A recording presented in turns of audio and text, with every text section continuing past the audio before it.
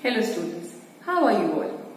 I know it's been a tough time for you all to study online. So to make your studies more easier, now you will be studying it through videos. Today we are going to cover the last topic, that's the fifth topic of the chapter, Forms of Business Organization. Since you all have completed the first 4 chapters by notes and through audio explanations, now you will be studying the chapter with the help of the video explanations. So here we are going to start up with the last topic of the chapter, that is joint stock company. To give a quick revision, the other 4 topics that you did was sole proprietorship, second was joint Hindu family, third was partnership firm, and the fourth was cooperative society. And in the same sequence, now fifth one is joint stock company. Now before we get in detail with it, what I want you all to understand what joint stock company is. Joint stock company is also known as a public company. It is a company who needs to get registered. It's a compulsory task for a company to get itself registered, and then only it can start its activities. Joint stock company is one of the company which take the funds not just from the bank and financial institutions, it take the funds from the outsiders also. Outsider means investors like you, me, we people. If we are having our savings, what we can do with our savings if we want it to increase? Definitely we'll keep it in the bank, but bank also gives us a set number, set percentage, set interest on our savings, and if we want to earn beyond that, we can invest that in the joint stock company. Now where this joint stock company is registered, it is registered under the Companies Act 1956, and after being registered and start getting the certificate of incorporation, that is, it has started and finishing the last certificate, that is certificate of commencement. These all things we'll be studying in detail further. A company can get itself registered in the joint stock company and then it can run. Now that is getting, I know that is getting a little lengthier for you. We'll proceed step by step. Let's start first of all with the definition given by Professor Henning. Here the definition says, joint stock company is a voluntary association. What do you mean by voluntary association? Voluntary association means, voluntary means willingness. So anybody can join joint stock company. An association is group, a team. So people can come together, they can create an association willingly. Nobody is going to pressurize them for this. So joint stock company is a voluntary association of individuals. As I said, you, me, all of us can join this joint stock company. But one compulsory thing to join a joint stock company is to run a company that the person should be above the age of 18, right? So here a voluntary association of individuals, many people, those who have will to start a firm can follow this. For profits, now why these individuals are coming together, why they are creating an association, why are they getting into a group? That is just because of the profits. Because profit is the main economic activity, that's the main objective to run the business. I know you have studied this in the first chapter also. So we are just recalling few things from the first chapter, that people do these kind of economic activities. They do take a pay, run a business, not just for the sake of charity and donation, they do that for the profit, because profit is very important. Because of this profit only, the organization can run further, it can expand, it can pay all its liabilities and dues and duties.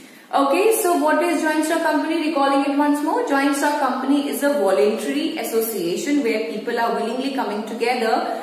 And who are coming together? The individuals, right? Now these individuals are coming not just for the sake of fun, they are coming together for profits. Having capital divided into transferable shares. Now what does that mean? Capital means the funds of the company. Now it is important that when people are joining the joint stock company, one thing is important, that they have to bring some contribution to the joint stock company, to the company. Now, what is that contribution? Like if I am a teacher and I want to join a joint stock company, I can give a contribution of my savings. I have some savings and I can take funds from my savings and give it to the joint stock company. And when I am joining, it's a compulsory thing that at the time of joining, every member, even me, has to give some amount to the joint stock company for its smooth running. So that fund which is going in the organization is considered as capital. Now this capital, how am I going to give this capital? I am going to give this capital by purchasing the shares. Right? I am going to buy these shares of this joint stock company. There are types of shares also. We'll go in detail with it later on. But right now you just need to know that the shares are of two types. One is equity and the other one is preference. Fine, so I may buy any of it, either equity or preference. And after buying these shares, when I am buying these shares, the money which I am paying for it is the capital which I am contributing in the joint stock company. So what am I doing? My savings. With the help of my savings, I am buying any of these shares, and that saving is becoming the contribution. It is becoming the capital of the joint stock company. Fine. Now when I have purchased these shares, now what do you mean by transferable? Transferable means it can be shifted. If I have purchased, suppose 10 preference shares and I am holding these shares for about 6 months, right? So I am the owner of these shares because I have purchased these 10 shares. Now after 6 months, I don't want to continue with that joint stock company anymore. So what I can do? I can sell these shares to someone else who is interested in buying it. Right? And when I will sell these 10 shares to another person, that person will give me the capital, will give me the funds. Because I am not going to give these 10 shares just like that. Because I have also purchased these 10 shares with some amount. So I want my amount back. So who is going to give me that amount? The amount will be given by that another person to whom I am going to sell these 10 shares. Now, it is not necessary that the amount which I gave in buying these 10 shares, I may get exactly that figure.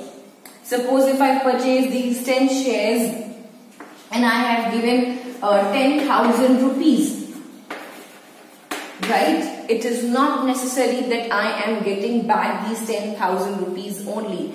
If the market value of these shares are higher, it cannot be just 10, it can be 40,000 also. So I am in benefit of 30,000. But if the market value of the share is low, it can be just this figure also, 4,000. I am in loss of 6,000. So that depends upon the market value. So that's why it is called as transferable shares, because these shares can be easily transferred from one person to another. That's the first point. And second point, I can sell these shares back to the company from whom I had purchased these shares earlier. Right? So I can give it these shares back to you, that you can take your shares and give my funds. But the payment method is same in the second point also, is that the amount which I am going to receive after selling these 10 shares to the company. So there are two things, either I can sell it to another person or I can sell it to the company. But the amount which I'll receive in selling of these 10 shares is going to be based on the market value of that shares. So if the rates of the shares are higher, I will be in benefit. If the market value of the shares are low, definitely I'm going to be in loss.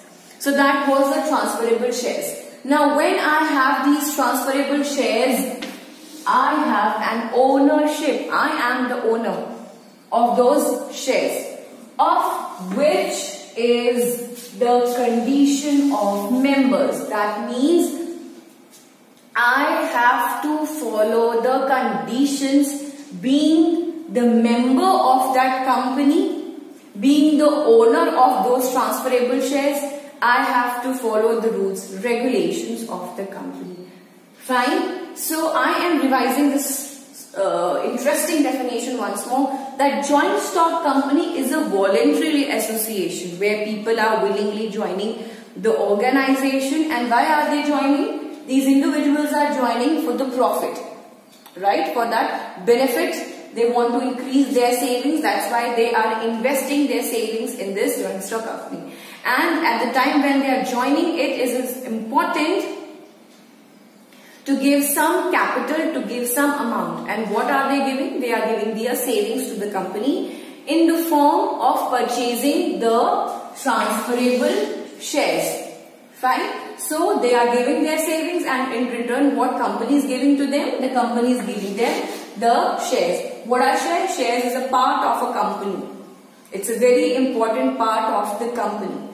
So the company is dividing that part into small units and giving it to the all investors, those who are investing their savings. And after buying these shares, the investors are called as shareholders. What are they called? They are called shareholders because they are holding the shares of the company.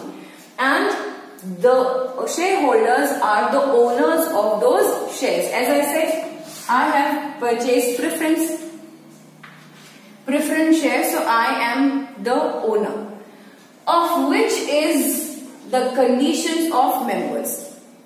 So here, depending upon the ownership title, that's the condition of the members, that I can be a preference shareholder, I can be an equity shareholder, right? I can be a investor who is supporting the joint stock company to run smoothly. Next topic that we are going to take up is the features of the joint stock company in our next video.